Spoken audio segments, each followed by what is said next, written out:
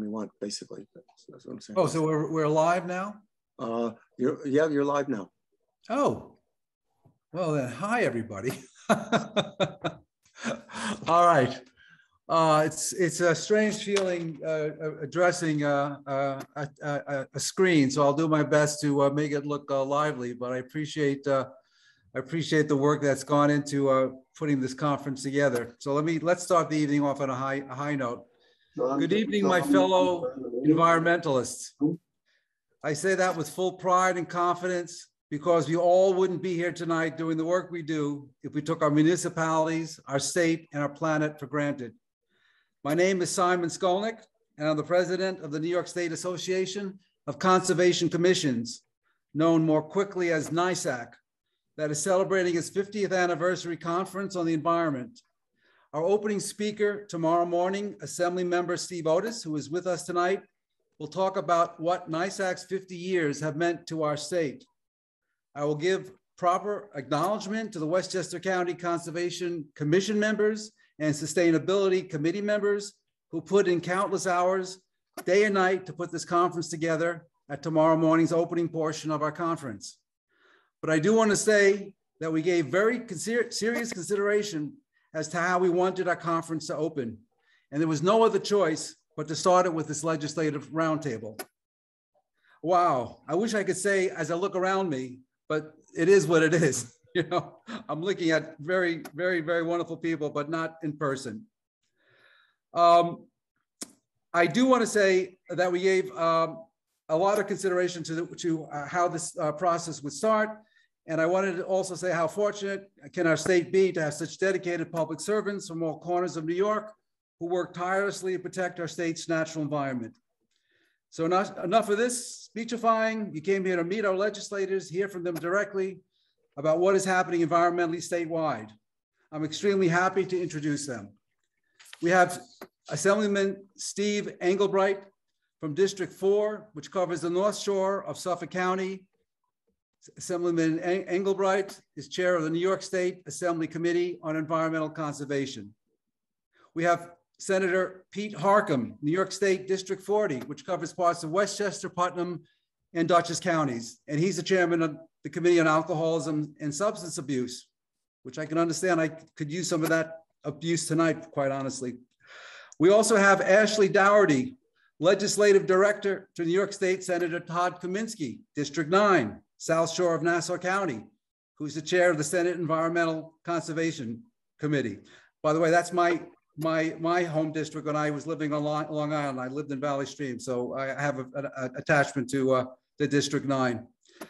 We also, I'm very happy to have Dr. Anna Kellis, a New York State Assembly member from District 125, Central New York State, Tompkins County, and the southwest of Cortland County. And finally, we have Steve Otis, New York State Assembly member of District 91, the Long Island Sound towns, New Rochelle to Portchester and Westchester County, and also a board member of NYSACC. So I'd like just to go over the procedure, what we're going to be following tonight. Each of our speakers will provide an opening remark, and then you will have the opportunity to ask your questions. I will be assisted tonight by John Rhodes, who's also a board member of NYSACC. And I'm going to open the questions by first asking Assembly Member Steve Engelbright and Ashley Dougherty regarding what they felt was the most important environmental accomplishment this session. So I'll go first with Assembly Member Engelbright. Very good. Thank you very much. I appreciate your invitation and all the work that you do. I would just want to mention, parenthetically, I was on the Brookhaven Town Conservation Advisory Council for the better part of 10 years, back at a time when I had brown hair and it was somewhat younger, but it was important work, and I have some sense of the value of the combined effort that all of you who are participating here this evening and in this conference into tomorrow contribute to the protection of the state's environmental resources, and I salute you and thank you for your good work. The most important things for this year that I want to mention in this short time that I'll have a chance to speak is that we have the Green Amendment on the ballot this year. That is a chance for us to amend the state's constitution to make the right to clean air, clean water, and a healthful environment a part of the basic rights of being a citizen in the state. And so I would encourage you all to do within your jurisdictions to do all that you can to help get the vote out to make sure that this passes for a number of reasons. The obvious first reason is because it's really important to elevate environmental protection to the same level as freedom of association and freedom of speech and other constitutional rights. When we formed our nation, we didn't really anticipate that environment was going to, there would be a need for the environment to be a part of the Constitution. But today, our environment is under siege, and along with it, the health and well-being of our citizens. And I think it's appropriate that we encourage passage of the Green Amendment, and I encourage each of you to participate in that. And another reason for that is because it's a set in place for the Environmental Bond Act, which will be next year. So in answer to your question, what is the most important environmental accomplishment in this session, I would have to point toward this Green Amendment and the Environmental Bond Act. And our new governor has enhanced the expectation of its benefits by raising it to a $4 billion authorization. That's money that we're going to need if we're going to meet the challenges of climate change and all of the conservation needs of the state. We need a reservoir of goodwill within our citizenry to be translated into a reservoir of actual dollars that we can draw upon to do many of the important projects around the state for everything from waterfront revitalization to protecting drinking water and providing for recharge stations for the automobiles and trucks that will be running on electricity instead of gasoline, hopefully in the near term.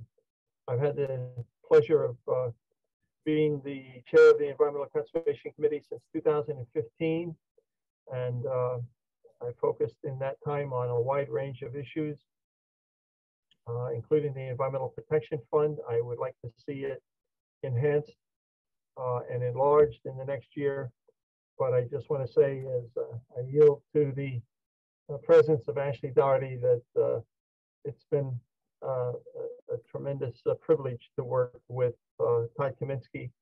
I know he's up to his ears in alligators these days as he's running for office this year as well. But he is a model for getting things done and understanding the importance of emphasizing environmental matters within the scope of all of his activities. So once again, Simon Skolnick, thank you so much for inviting me, and let me yield at this point back to you. Okay, so I sort of strangled the beginning already by asking the question before the introduction. So let's stay with that thought. So Ashley, I'll let you give your opening statements, and then please address the question. Well, maybe it'd be easier to quickly address the question if that's okay. I can do it pretty That's quick. fine. Just while it's in my head, I would say we're in total agreement. Getting the Bond Act across the finish line this year in the budget is huge. That will be a big lift next year on the ballot. And, hope, the new governor has supported it and has also stated about the interest of increasing it. There hasn't been funding like that before. And it will go a great way towards also urban heat jungles, greener schools, water, infrastructure, sewers, out in Long Island, I know is a hot topic, and everything we're facing with climate change, the time is now to make those type of investments. And then I also know the senator would definitely want to mention, the work he did with Assemblyman Engelbright on the Family and Firefighter Protection Act. We're very close to being the first state in the entire United States to ban the most dangerous flame retardants from electronics displacers. There's only the European Union's done that. We're probably going to join in with mattresses and other furniture. That's about 13 other states, but that will go a long way in protecting children, our families, and our firefighters from being harmed from this. And we're hopeful the governor will be signing it soon. But I would say those are two big accomplishments. There's been a lot this year. But I do want to say thank you for, inviting our office here today, and congratulations on your 50th anniversary. As has been told, I work with Senator Kaminsky, and I serve as his legislative director and counsel, and also have the pleasure of working with the Environmental Conservation Committee due to his role as the chair. As we all know, we're currently under the threat of climate change, and I think everyone recognizes we need to take steps to preserve our environment and our earth for not just our generation, the ones to come, and then the generations after that. Luckily the state has already taken bold actions by passing the CLCPA, but there's more we can do, from improving our recycling systems to decreased waste and emissions, to prioritizing open space conservation efforts through things like 30 by 30 or improving wetland protection. And right now we really depend on the environment to bring us joy, from recreation or hiking or fishing, but also everything like food, clean water, regulating disease, pollution, sequestering healthier, air. So it's important we recognize that. And through that, I know we're here at, your guys' conference, and we can obtain a lot of that through managing open space programs, protecting our community's natural green infrastructure, and providing places for recreation in, populated areas. And I know there's more to do, and the Senate and the Assembly has done a lot this year, but a lot of excitement for next year, and the different ballot initiatives, and we continue to look forward to what the state will do to combat climate change.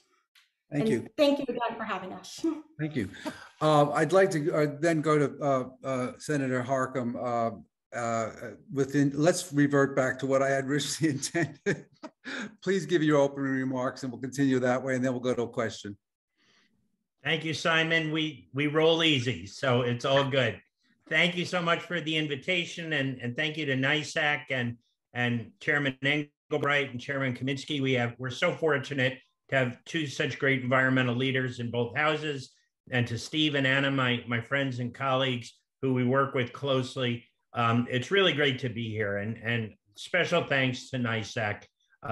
Simon had asked me to comment on some environmental challenges in my district, which is sort of lower Hudson Valley. And, obviously climate change is there with everybody.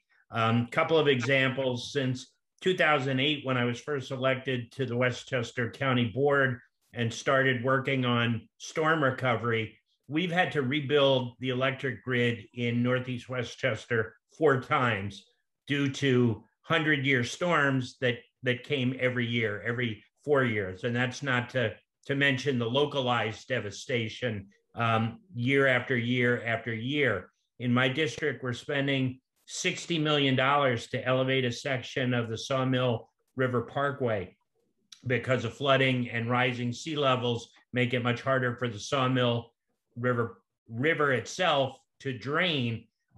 So these are the kind of impacts that we're seeing on a daily basis, not to mention the tragic deaths of 5 people in Westchester, during Ida. So, the impacts are here. Some of them are a little more subtle and are exacerbating other challenges.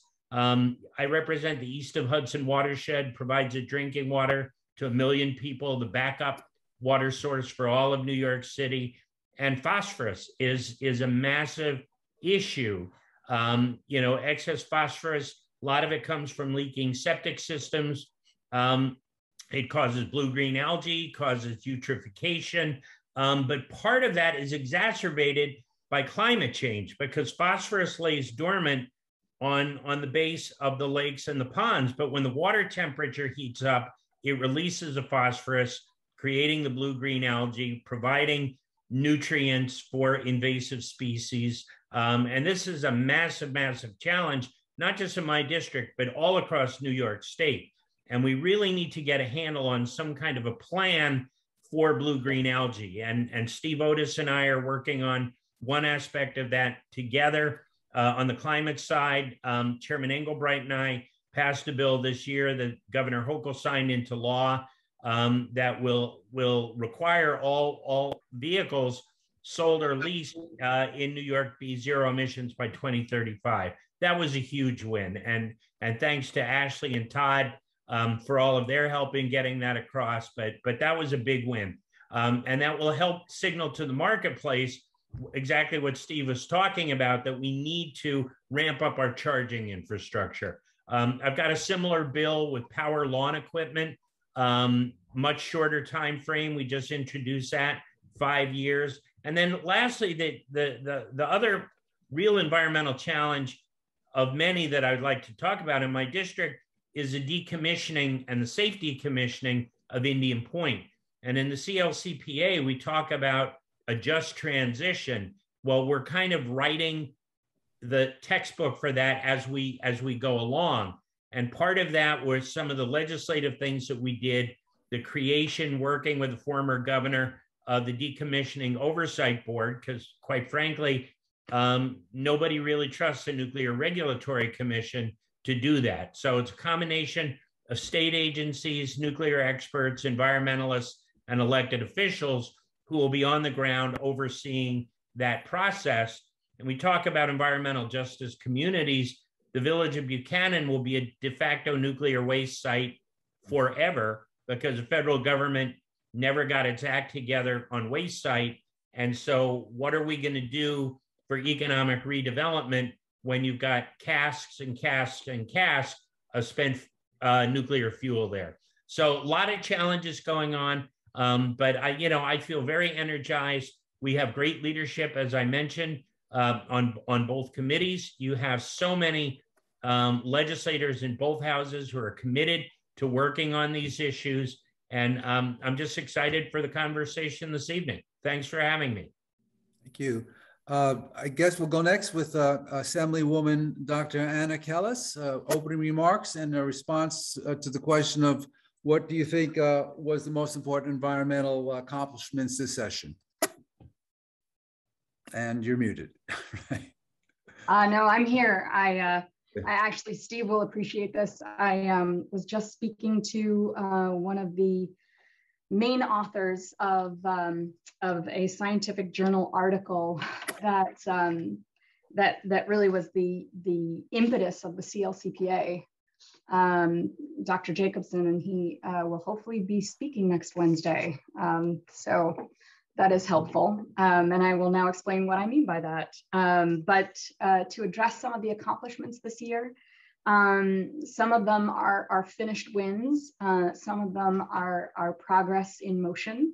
One of the big ones that we had in my local area, but I think it's really important because it shows both the impact of local community outreach and also how that impact can really influence state decisions. So there's a huge property of land on Cayuga Lake waterfront. It includes a long stretch of waterfront and then expands into agricultural land.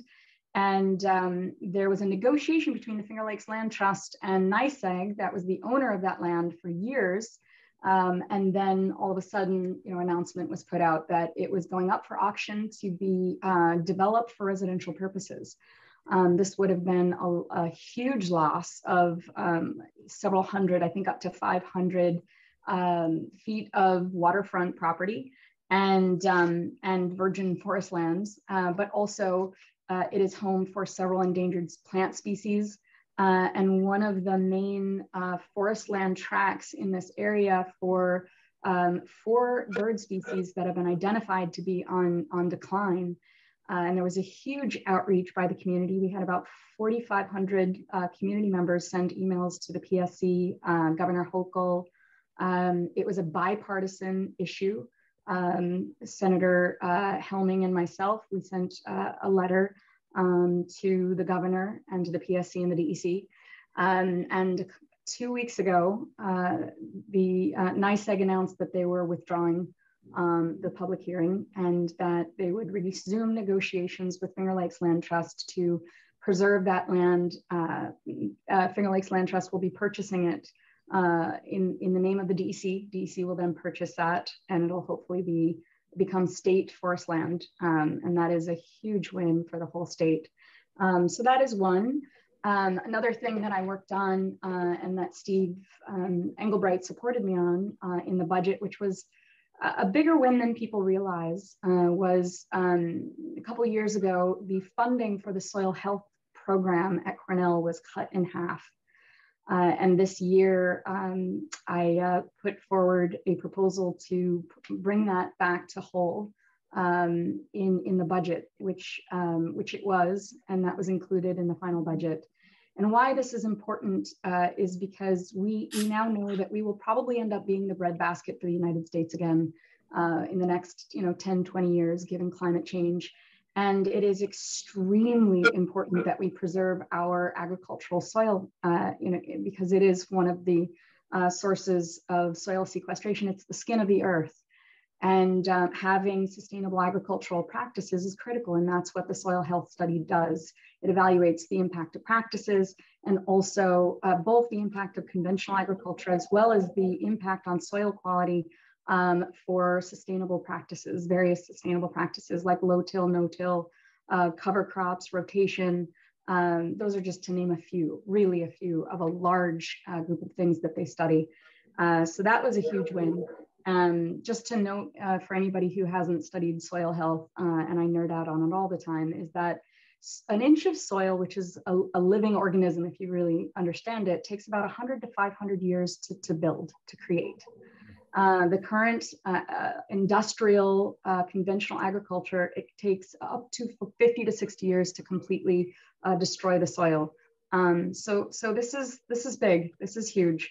Another thing that I have focused on, and it's still in motion, and something that people know of me, and an obsession of mine, is cryptocurrency mining. So I have brought forward a bill that would put a moratorium on cryptocurrency mining in power plants that use fossil fuels. And it would also require the DEC to do a full environmental impact assessment. And the reason that I consider this a win is because January of this year, no one was talking about cryptocurrency, and certainly not cryptocurrency mining, or really understanding the difference. And now I can have savvy conversations with almost all of my colleagues. It has gone all over the world as a hot topic, and most importantly, we have one of the first cryptocurrency mining companies that has purchased a power plant. So for anybody who really quickly that doesn't understand cryptocurrency, it's a digital currency using blockchain technology. And blockchain is just blocks of information that each have a unique identifier. It's held in a large ledger. The most important thing about it is it's decentralized and instantaneous exchange of information. In those blocks, you can have any information, exchange of medical data, exchange of educational data, or an exchange of a currency, buying and selling of a currency. But those transactions need to be validated. Just like when you stick your card in an ATM machine and the first thing it asks is a PIN code, right? It wants you to validate you are who you say you are, and then you can interact with it. Well, in digital currencies, they have to validate those transactions too, but they are not governed by a government or banks, so they have to be validated by the users. And there are different methods to validate those transactions. And that's where the crux of cryptocurrency is really important, understanding that. Because there are different methods to validate transactions. There's proof of work, proof of stake, proof of space, proof of time. There's many different types. It just so happens that proof of work is the only one that's competitive in nature, meaning that there's a mathematical equation assigned to each transaction, and people compete with each other to solve that mathematical equation. And whoever does wins currency. Instead of buying it or selling it, they win it. But that equation gets harder over time, and there's no software that can be designed to get an edge over solving that equation over anybody else, which means the only way you can solve it is having more computers. That's the issue. And that's where this business, this industry developed, where people consolidate more and more and more and more and more computers running 24/7 to get an edge over other people to win currency. Which means they use an insane amount of energy, a lot of water, right? A lot of things, natural resources to power those computers. So they try and minimize their electrical costs. And one of the smartest ways to do that, if you don't really care about the environment, is to just buy your own power plant. So old retired power plants are being bought up, turned back on, running 24/7, 365 days out of the year to give an advantage. And it just so happens the first one in the country was on Seneca Lake. So it pulls in 130 million gallons of water a day at about 40 to 60 degrees temperature. And it can spit it back out into a Class C trout stream at about 86 degrees temperature in the summer and about 108 degrees temperature in the winter. Trout show signs of stress and start dying at 70 degrees. And so it is very consumptive of natural resources. And they earn about 8 coin a day, win about 8 coin a day, which is about $440,000 for them. They're doubling their computer capacity by December, which means they will earn about $1 million a day. And they give the local community a very small amount of that. In fact, about the amount of money that they can make in a day. So they're buying us for cheap, and they're making a tremendous amount of money that they sell on the international market. People now understand that. Everybody is talking about it, and that is a huge movement forward. Where previously, I had legislators who asked me, is that a computer game? Where now people understand this is a really big deal. This is the equivalent of the new age of natural gas extraction. This is the digital version of natural gas extraction. And it is happening right here in the Finger Lakes. Why? Because we have cool temperatures, we have the cleanest air, and we have free fresh water, surface water. We are one of the last places on the planet that has fresh water, surface fresh water. So this is now or never. This bill made it through the Senate. It didn't make it through the Assembly. The argument is that it creates jobs, it's high tech, it's moving tech into the state. The truth is, it doesn't create jobs. It uses a lot of natural resources, and it's not an answer to climate change. Which is one of the arguments, which I can certainly answer if people have questions. So I'm hoping it'll pass this coming year because it will create a moratorium on any new facilities. The reason it's important is because there are others that are following suit. There's another facility trying to open up on right outside of Buffalo, and there are about 28 other retired power plants in upstate New York that could be targets next. There are another 3 that I know of that are working in that direction. So this is extremely time sensitive. So we've gone from 0 to 60. We need to get to 100 in the next couple months. We need this to pass in January, but it's a huge win because the world is looking. I've been getting interviews nationally, internationally, calls from federal legislators who are now looking at what we're doing in New York State. We will set the trend in New York State when we need to do it. So it's a huge win to get it on everyone's radar and get as far as we've done in 6 months. And I'm very excited about it. Thank you. One of the comments, thank you very much. One of the comments was that Anna crushes it. So I guess you have some fans out there. Just as an aside, we had discussed with Dr. Kellis the opportunity of doing a workshop. I think we just got that workshop, so I appreciate that very much. Last but not least is Steve Otis, who I have known. I don't know, how long has it been, Steve? 30 years or something in that neighborhood. Steve, besides all his accomplishments, is a board member of NYSACC. and will be our opening speaker at tomorrow's session. So again, Steve, welcome, and please opening remarks, and please respond to the original question of what you thought was the most important environmental accomplishments of this session. It's great to be here and with partners, because we have our Senate partners. Steve Engelbright does a great job chairing the Environmental Conservation Committee in the Assembly. And Anna, I've worked closely with on a few issues. I think one of the highlights, and everything that everyone has mentioned, I'm not going to repeat those highlights, but they're certainly there. I think the thing that one of my favorite issues, and an issue that everybody has touched on and brings us together, is the variety of very important water issues. And it's something I think everybody on the panel today has worked on, and I've interfaced with. But when I first joined my local conservation commission in the late 80s, I used to say in the 80s that water was the issue of the 80s, and no one really paid attention. But today, I do think people get it, that water issues are paramount. And so one of the other highlights in this legislative session, and it is something that the legislature and the governor have been strong on for a number of years, is doing a lot more about water issues around the state. We have in this year's budget a new $500 million commitment towards clean water programs. There was a mention in one of the questions about emerging contaminants, and a big increase in state money towards emerging contaminants issues all over the state, a lot of it on Long Island, and very positive. But we have now really the most generous grant program in the state of clean water grants that go to every corner of the state. Very important. So that was sort of one of the big victories. But the water issues come in a lot of places. We're all working on wetlands issues. Pete Harcum is working on that. Steve Engelbright is working on that and trying to improve our wetland protection.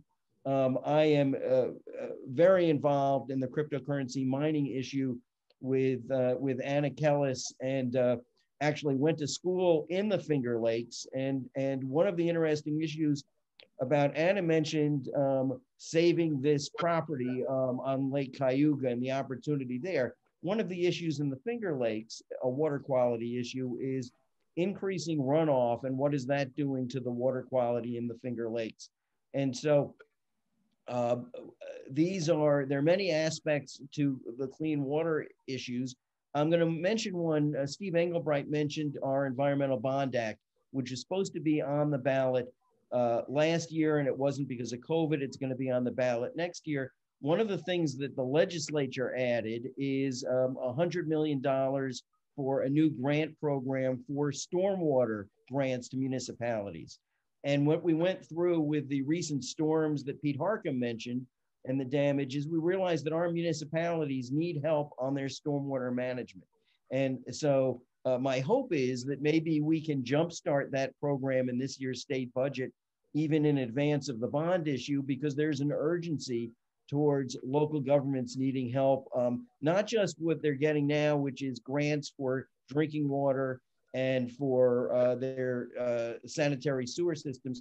They need help now with stormwater management funds. So I think that's the highlight I'll talk about. I'm going to mention one other issue, which is something that the legislature weighed in on that is important, especially to our audience of Conservation Commission members and local environmental advocates, sustainability committee folks, is that in the Environmental Protection Fund, we added, made sure that there's money in there for municipal recycling, which is an important thing at the local level. We added money for municipal parks, and we also have, and I'll mention one other issue, we have some money, but we need to do a lot more, and this is something that Steve Engelbright, I know, is very concerned about, and I chair a committee on science and technology, which is electric charging stations in this state. We're going to be moving to electric vehicles very quickly. All the manufacturers are going to be doing it. And we do not currently have the charging station infrastructure to meet the demand that's going to be there for these vehicles. And transportation emissions are a big part of our climate change challenge. And what we're going to have to do to meet our targets, we need to provide the infrastructure around the state so that people can buy electric vehicles with confidence and get them charged comfortably wherever they go, not feeling like they're going to get stranded, or they're going to show up to a charging station that's on a map and there's going to be a line of vehicles ahead of them. So these are issues that everybody on the panel is working on. I would say from a Conservation Commission level, this is something that if you're on a Conservation Commission, you should be speaking to, or a Sustainability Committee, to your local governments and your local businesses to see what they can be doing to increase the deployment of charging stations right where people live. So those are my opening comments, but I love being on here with all of my good friends. Simon, you're muted. Yeah. Oh. Simon, you're muted still. Sorry about that. This is a question that came from one of the attendees. Question for all the legislators. New York passed the CLCPA to much celebration, but since then the Public Service Commission is conducting business as usual, continuing to allow fossil fuel infrastructure to be constructed with ratepayer dollars. Utilities won't shift to renewables without being forced. Will you support holding a legislative hearing to investigate why the PSC is not making actionable plans to move New York off fossil fuels in line with the CLCPA? And I guess it's only fair to start where we started originally with Assemblyman Engelbright. Did you get the gist of the question, sir? Yes, I got the gist of the question. I am very concerned that we see sort of a selective response to the black letter law and the intent of the legislature regarding climate change. And we are looking at an increasingly a bleak future if we do not meet the goals. And certainly the way that we can remedy this is to hold the administrative entities of state government to the letter of the law. The way to do that is to make them feel very self-conscious. And I am very comfortable with the idea of holding hearings just to make sure that there is administrative compliance. I would point out that we have a new governor who I believe is going to hear about this issue during this re-election season. I think that she is likely to also have a more strict adherence to the goals than perhaps the previous governor did. At least I'm hoping that's the case. But certainly I am very interested in holding hearings from time to time just to make sure that we're on track with respect to the goals and the processes leading to compliance with the CLCPA.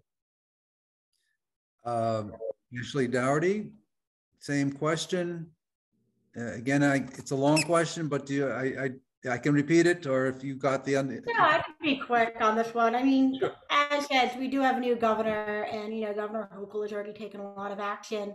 As we saw with Climate Week, making strategic investments, and even so quickly, I think it was so quick, he signed the 2035 electric, Senator Harkin's bill, which was huge. That was one of the earliest ones he signed. And we also have to look to the fact that she already made changes to the commission. We now have Commissioner Rory Christian, who has a background in a lot of these areas. And, sometimes you also want to give an administration time to grow, to see what changes they make. But as we all know, hearings are a great way to get more information, to really dive into the details, and to also allow a level of public participation and to create that level of transparency. So I do think that would be, I know it's really hearings and new administration, but I do think it is interesting to see what the commission will do now with a little bit of change up that has occurred recently. All right, Senator Harkam. Thank you. Certainly agree with what both Steve and Ashley said. New membership on the PSC, new governor. But there's also legislation in both of our houses, several pieces dealing with gas-powered plants as well as frack gas infrastructure. And so I'm hoping collaboratively that we can take some action along that front, because we do have some legislative ability and authority to curtail some of this, both from a greenhouse gas perspective, but a public safety perspective. At Indian Point, we have a highly pressurized frack gas pipeline 150 feet from a nuclear reactor control room, 200 feet from an elementary school. So, had FERC done its job and the NRC done its job, it might not be there, but this is what we're stuck with now in New York State, is this gas infrastructure. And we need to be careful not to allow more in, because there's a 30-year bond payment to these pipelines at a minimum. So any project we allow to come in, we're stuck with that for the next 30 to 40 years. So we really need a moratorium on the infrastructure as well.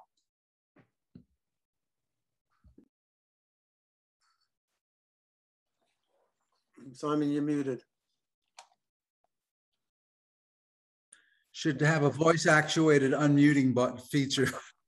All right, same question to Assembly Member Kellis, please.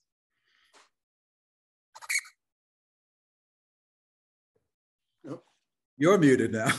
You're muted. There you go. I tried to unmute myself. Yeah, I was actually answering in the Q&A some of those questions. So if you could just summarize the question for me. Sure.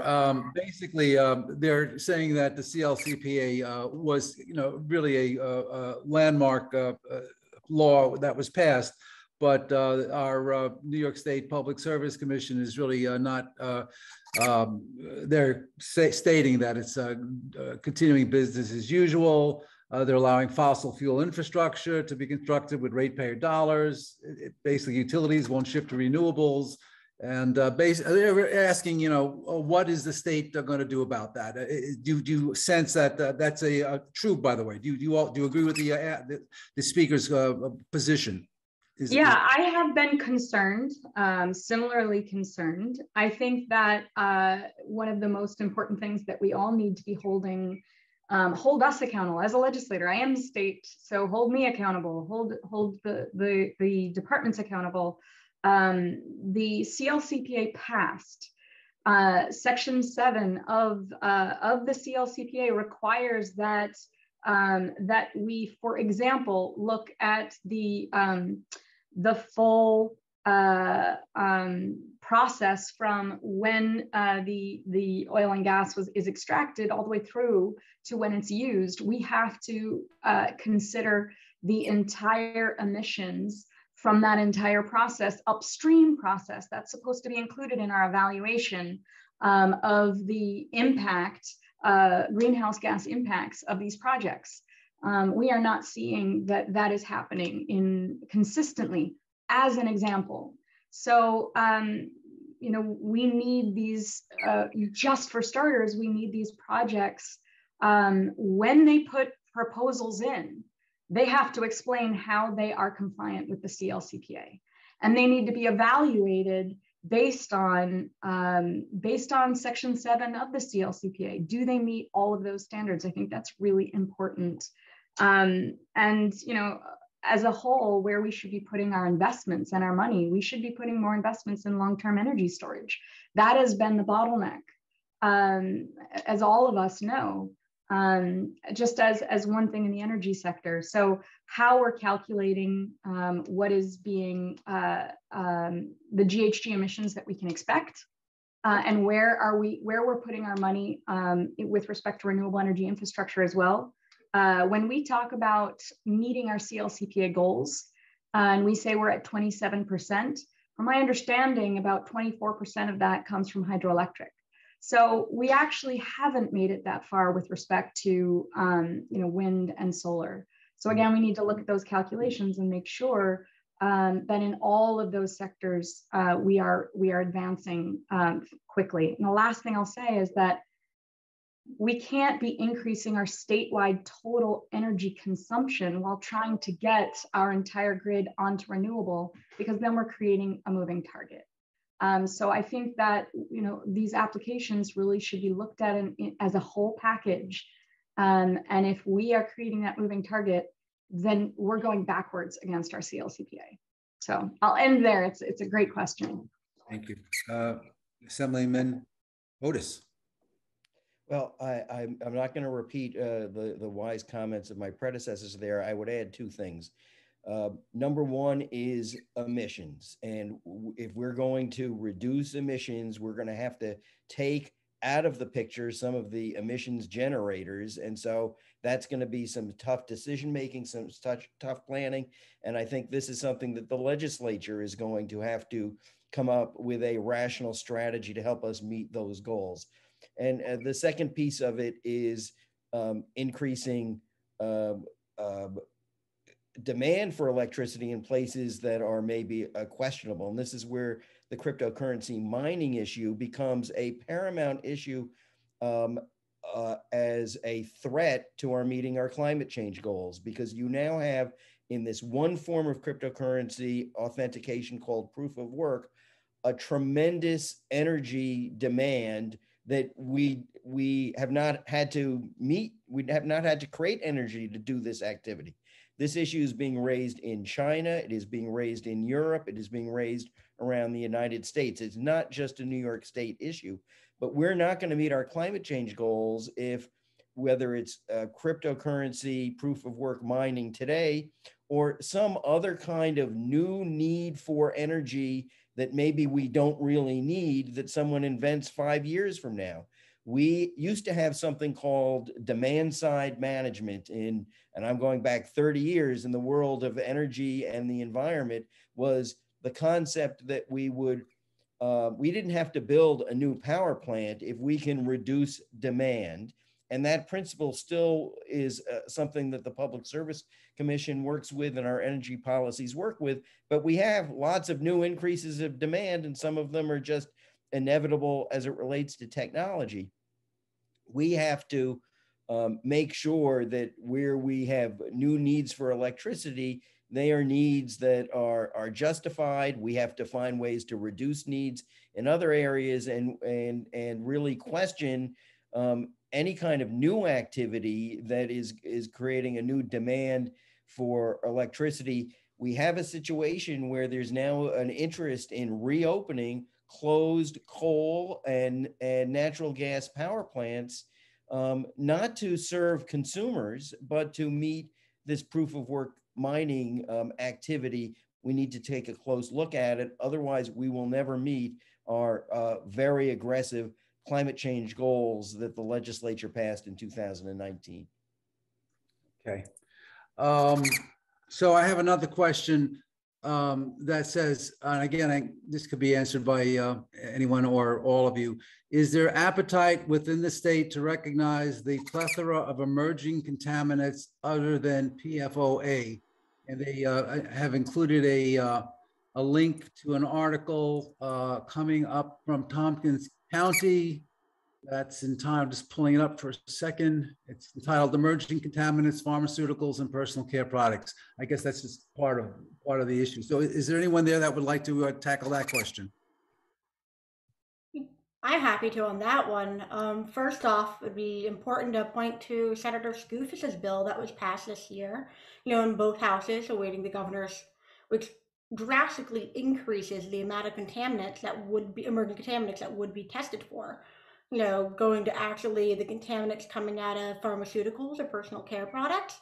I think that's what's really important, to look at the source. We passed a bill, the other prior year dealing with 1,4-dioxane in personal care products, and they're just going down the drain into the water sources and really polluting it, or with flame retardant. So I think it's a combination of, looking at ways to definitely increase testing of what we're doing for emergent contaminants, so we know what's in the wells, but secondarily, like actually cutting off the faucet of some of these more dangerous chemicals through, their direct sources. Anyone else like to comment? I would just like to add that, we do need the measurements, but then we also need to define the maximum levels that above which then entities would be considered liable to do cleanup.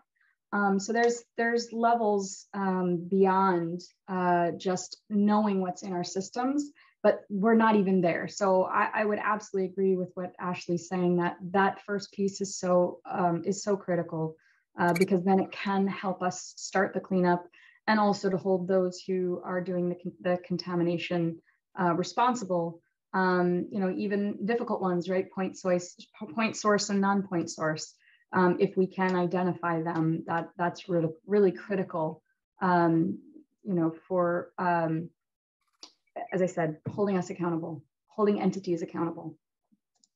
Okay. Simon, just quickly also, there are consumer products that we need to look at more closely. Roundup, for instance, a known carcinogen, an endocrine disruptor, that has been, the active ingredient has been banned in the EU. Courts have held Bayer liable for billions of dollars. We have passed legislation to ban it from public land, state-owned land. But, we need to really take a closer look at some of these bad actor chemicals, herbicides, pesticides, and readily available science has looked at a lot of this stuff. Pesticide Action Network is just one of several groups who does work on this. So, these are forever chemicals that really do a lot of damage to folks. And so I think you will see an appetite, measured and prudent and based on science, that we're going to need to take an approach in the legislature in the absence of the federal government regulating some of these chemicals. I'm going to throw one other thing out there that I think is really important, because environmentalists and farmers so often get pit against each other. And it's unfortunate. We really are on the same, we are all stewards. And part of the reason is because, farmers have been stripped bare. They work 17 hours a day, and they get about 8 cents on the dollar of what the value of the food that they produce. Very often, they don't control the prices. They've been regulated, significantly, which, I'm not opposed to regulations that are really important, but if we are going to ask them to be part of the climate solution, we should be funding it. If there are capital investments that need to be made to the infrastructure to help them create sustainable agricultural systems, and they are already, we have middlemen, right? We have a system where the seed companies, the pesticide companies, right, like big ag companies, those are the people making the money. Not necessarily in New York State, we don't have those massive, huge farms of 500,000 head of cattle. So we need to work with them and help fund those investments. And if we are saying we need to remove neonics, for example, which I think we absolutely do, then we need to work with them for alternatives. And if we know the alternatives are sustainable ag practices, then we need to work with them and help them. If that means that we are providing grants or subsidies, then that's what we need to do, because the finances are not there if they are already stretched that thin. I have, for example, one farmer who, just to pay his bills, had to add 200 head of cattle to the 400 that he had. And that was just to cover the bills. If they have to get bigger just to pay their bills, something's wrong with our system. And that was to cover some of the investments that were required to reduce the amount of runoff into the surface water in the area. So increasing the cause of the contaminants into the water in order to address the cost of the contaminants in the water, something's broken in that system. So just wanted to add that those investments are needed. Any other comments with that question? I'd like to just weigh in. I would observe that in the last half decade or so, the personnel within the DEC has been reduced by approximately 1/3. A dramatic disinvestment into the capability of the watchdog and the regulator agency for the environment in our state. Each year when we hold legislative hearings and I get a chance to ask the commissioner, do you have enough personnel to carry out the mission of the department? He answers yes. Oh yeah, we don't need anything else. And so you know, I'm really disturbed by that. That is a falsehood. That is a falsehood that is repeated annually. And as a consequence, when we in the legislature are asked, are you willing to do more? The answer is yes, we are willing to do more, but we're also willing to put money into the budget for those individuals who can make sure that there is a follow-through on any new laws that we pass. Here's the problem. If we just add money after the commissioner says we don't need it, what we have experienced in the past is a budgetary gimmick. The executive branch doesn't add the personnel, and at the end of the year, they say, see how much money we've saved through our frugal practices of administration. Now, that is a part of the problem here. We are not interested in being made fools of, but in answer to the question, are we interested in protecting the people who sent us? Absolutely, we are. So please everybody who's on this Zoom, please be aware that there is a need for a general revolt against the falsehood that the agency is adequately funded and has enough personnel to carry out its mission. Thank you. Any other comments? We're nearing the end of our time. We said we would close down around 7:45. So I'd like to ask a question directed at Steve, but certainly, and it's actually a follow-up comment that member Engelbright just made about the DEC. I asked this of Steve because this is something that actually affects NYSACC members directly. Some of you may recall that the state up to the 1990s funded what they used to call LEAP funding, and that money went directly into the pockets of counties to establish environmental management councils.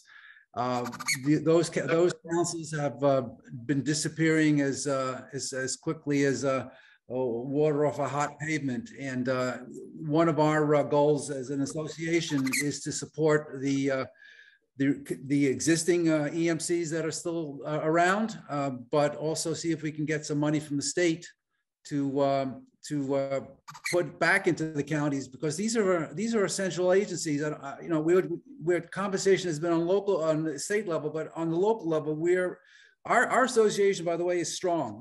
We have a lot of new members. It's expanding, but on the county level, they've collapsed. And so I asked Steve, where's the possibility of going to the state legislature and say, look, this is important. We need to start thinking about refunding counties to reestablish EMCs. Which Steve are you asking? Oh, I'm sorry. I forgot. There are two Steves. I was directing this to Steve Otis. And anyone else actually, but I mean, anyone else can answer it. But I just, I know Steve Steve and I go back to that era when we used to go and have, you know, many counties with EMCs, and now it's down to, we made a count. I think it's out of the 63 counties in New York State, there are 15 or 16 left. I think the challenge is, and that money didn't just go to EMCs, it also went to local conservation commissions. And I think that in some portions of the state, we've seen conservation commissions go away, sometimes because the local elected officials don't really get it and don't really understand it's important. One of the things that kept them in the game in those years with the LEAP funding was local environmental people on those boards could say, keep our conservation commission going, and we're going to get a little piece of basically state aid for that function. So I think that there's a need to revisit that issue with DEC and within the legislature. And but I think I'll toss that to Steve Engelbright to figure out how we can solve it, since he's chair of the committee. But the impact is some of these committees are going away. Maybe not on Long Island or in Westchester, but upstate, this is, we've seen some of these committees close up, bringing back LEAP funding, which was not a lot of money. I mean, it was a small budget item, would probably help generate more of those municipal boards continuing to exist. And Assemblyman Engelbright. Well, I'd like to get a sense of what kind of annual investment would be required to restore this network to its full potential. I would also just point out it is very, very important for that matrix of involvement to be as robust as possible. In the absence of that, it isolates those of us who are in state government to talking to ourselves. It is very important that we have these county level constituencies and administrative infrastructure and advisory infrastructure fully engaged and providing us with feedback and enabling us to have a network to get information disseminated to the general populace of the state. So this is a critical part of what we need. And if you can assist me, I'm going to look into it. But if any of you have information in terms of what kind of dollars we're looking at and what the impediments have been, so that we don't have to relearn where where the pitfalls and cautions are, that would be helpful, and I'd be appreciative. Work with my colleagues certainly. I just want to say thank you to my colleagues who are here, Steve Botus and Pete Harkin, Anna Kellis, and Ashley. On behalf of Todd Kaminsky, it is an honor to work with each and every one of you in your offices. I don't want to close it abruptly if someone wants, because we're actually very close to the 7:45 mark. Is there anybody who wants to make a statement on any issues that were mentioned or talk about anything briefly?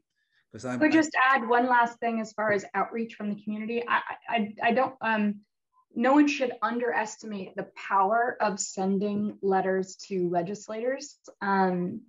The one thing that I would recommend, if NYSACC has a really clear vision of what EMCs did and what they could do and what they have been unable to do because of the lack of funding, and the request that could be written and sent out by NYSACC members to their legislators, requesting that that be included as a priority piece of legislation in this coming budget. That can be really powerful. If that is something NYSACC's board wants to put on a legislative priority list to send to legislators, that can also be very powerful. Sending that to the governor to be considered in the governor's One House initial budget. Again, very powerful. So you are an amazing organization, a coalition of people dedicated to the same purpose. So bringing NYSACC together with that in mind and writing that letter and outlining and explaining it and having a clear ask at the end would be very, very powerful.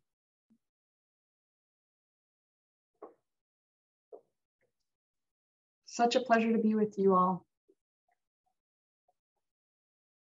By the way, for anybody who's here, the people who are here on this call are some of my absolute favorite legislators that I have had the privilege to work with.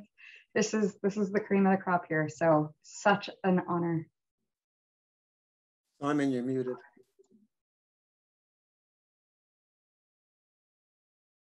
Simon, you're muted. He's on a roll. Okay. Saying nice things about all of us. Sure. Oh no. Oh.